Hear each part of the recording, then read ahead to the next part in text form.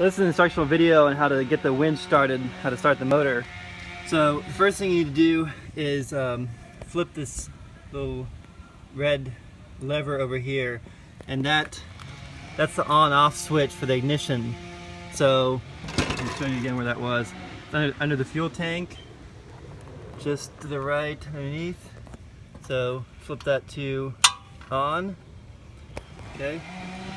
So from the viewpoint of the control panel, the lever is going to be pushed to the left. Okay. Focus on that. There we go. Now, that's for the ignition. Now, for the fuel, we have over here on this side, we have an open and close for the fuel, and so that's this lever here, this gray lever. It goes down. Right now, it's in the fuel close position, which is where you want to leave it for when you're not using it. When you want to use it, you need to push this gray lever down, so it's vertical, just like that. And then here's the choke. You can see this is the sign for the choke. So the choke is this lever here, and you need to turn this lever. Right now the choke is open. You need to close the choke.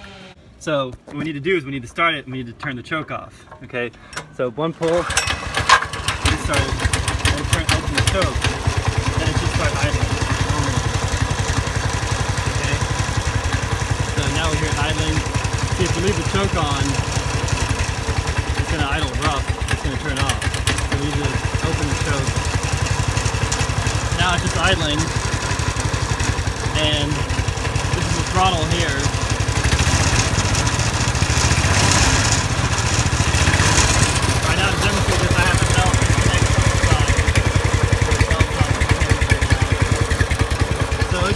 Pretty well. The idle adjustment, you can turn this knob, move this knob, and change the idle. If it's not idling properly, then the first thing to do is check the glow plug. Make sure the glow plug is clean. Spark plug, sorry. Check the spark plug, make sure the spark plug is clean.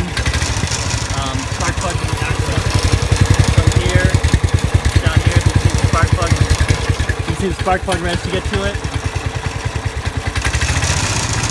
Rev it just to show you.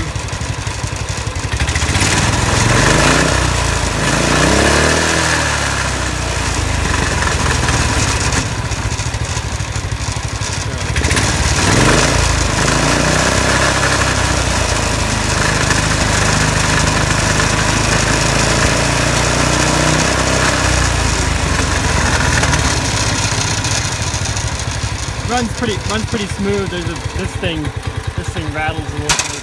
That's what makes most of that noise, and the hitch thing's rattling around too because it's loose, so that's why it's so noisy. And then you shut it down, turn it off, flip the switch here, and that'll shut it down.